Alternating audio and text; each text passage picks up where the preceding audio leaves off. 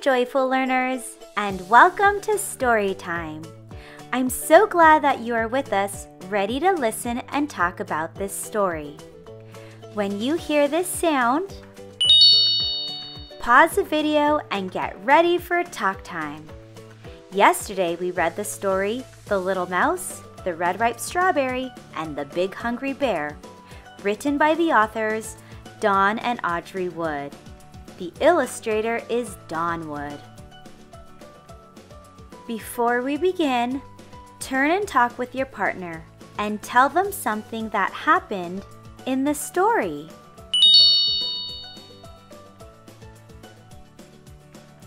Let's look back at our organizer and review Little Mouse's emotions and what made him feel that way. First, Little Mouse was happy because he found a red ripe strawberry. Then, Little Mouse became scared when he heard about the big hungry bear who loves strawberries. But the little mouse was smart. He had different ideas to keep the strawberry from Bear. In the end, Little Mouse was happy because he ate the strawberry. Today we will reread some pages of the book and look closely at some words. These words help us better understand the story. At the end, you will use one of the words in a sentence with your talk partner. When I begin, listen for the word ripe. Oh, I see. Are you going to pick that red, ripe strawberry? Oh, how that bear loves red, ripe strawberries. The big hungry bear could smell a red, ripe strawberry a mile away. A ripe strawberry is one that is ready to eat. It is red and juicy. Say the word ripe with me. Ripe. In this story, the mouse was worried that the smell of the red ripe strawberry would bring the big hungry bear. The bear does love a ripe strawberry. Now listen to how I use the word ripe in this sentence. The bananas are not ripe yet. They are still green. Now it's your turn to answer with a thumbs up or a thumbs down, so get your thumbs ready. A peach is ripe when it is soft. Show a thumbs up for, yes, it is ripe. Show a thumbs down for, no, it's not ripe yet. Did you show a thumbs up? A peach is ripe when it is soft. How about this one? Is the green tomato ripe? Show a thumbs up for, yes, it is ripe.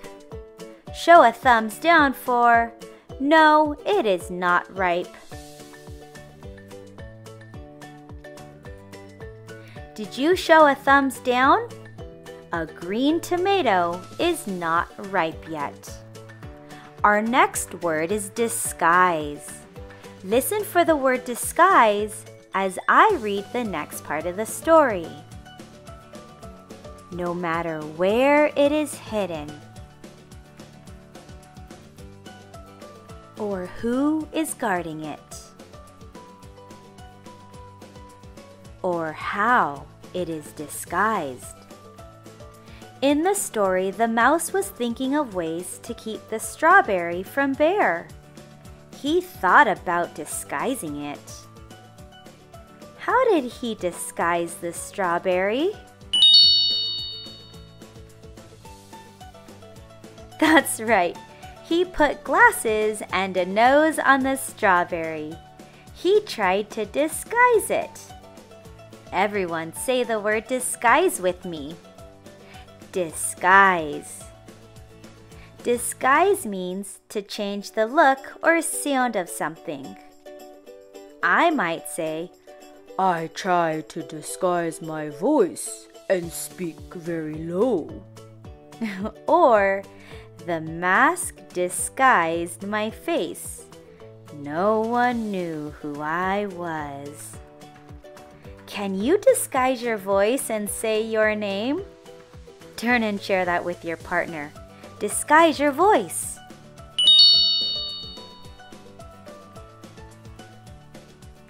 The last word I'd like you to learn more about is the word scared. This word isn't written in the story. So how do we know the mouse was scared? Let's reread this part. Boom, boom, boom.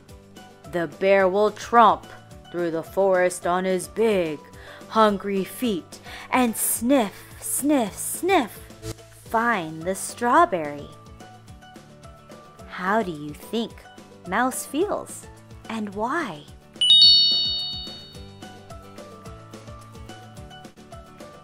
Say the word scared with me. Scared. Scared means afraid. I might use the word like this. I'm scared of going into the pool because I can't swim. Or, the dog scared me when he growled at me. Are you scared of lightning and thunder? Show me a thumbs up for, yes, I do get scared. Show a thumbs down for, no, I'm not scared of lightning and thunder.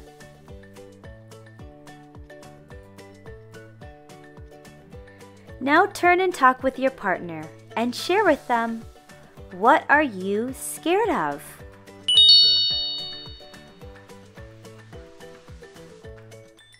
Now let's go back and review the words we just learned about. Ripe. This means it's ready to eat. Disguise.